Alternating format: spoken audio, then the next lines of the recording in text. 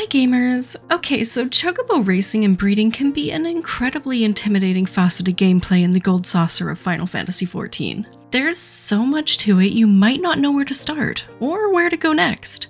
I want to cover as much as possible, but still do it in the concise manner you've come to know and love from me. So let's discuss Chocobos. Chocobo Racing Unlock.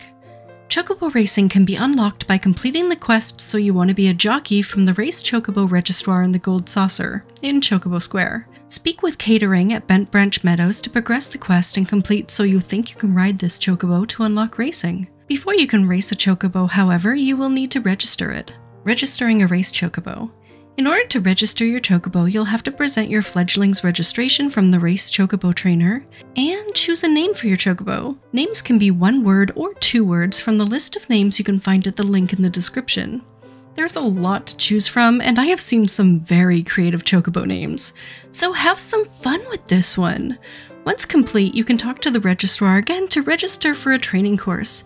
After you learn the fundamentals, you're ready to race. Racing. You can enter a race by talking with the registrar or by accessing them in your duty finder from anywhere. You can find racing in the Gold Saucer tab of the duty finder. These races, you compete with NPCs and are player characters for MGP. It can take 1 to 2 minutes before you are placed into a race, and if no other players were looking for a party, you'll be alone against a group of NPC riders. These races you can enter with a party. There will be no MGP rewards for ranking, but you get to compete against your friends. NPC riders will fill up any remaining slots on the roster. Racing itself is rather straightforward. You want to be the first one across the finish line. Your Chocobo will automatically move forward at a canter, so you control running, jumping, and steering. These things contain boosts that can help you in the race.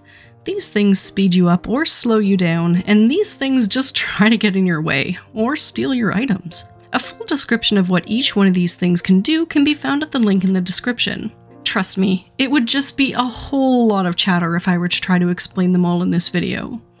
As you run, your stamina will deplete. If you get lathered from running for an extended period of time, your stamina will deplete faster. You can press the appropriate button to slow down, but all of this is covered in the training race. You get MGP and experience based on where you place in the race. Also, one lucky bird who isn't first will get a random EXP bonus. If you rank up, it will let you know. Retiring your Chocobo. Your Chocobo can advance to rank 50, but once you get to rank 40, you can retire them. Just go to the Chocobo Keep at the race counter and accept the quest Like Sire Like Fledgling to get started. You will need 2 Chocobo registration forms in order to arrange a covering, or breeding, from Catering and Bent Branch Meadows.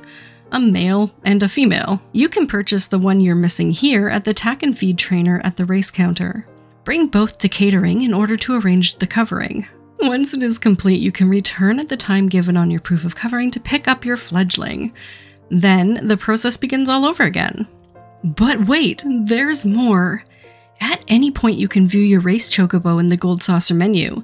This will show you their attributes, abilities, you learn your first one at 10th level and can be trained in another, appearance, pedigree, and preferred weather. Your stats increase with each rank up, but can be increased further through training. Training is done with food unique to each stat that you can perform through the trainer. There are 3 grades of food that will give increasing benefits. The first 2 can be bought for Gil on the market board or tack shop, or crafted with Culinarian, while the 3rd and highest rank can only be bought for MGP.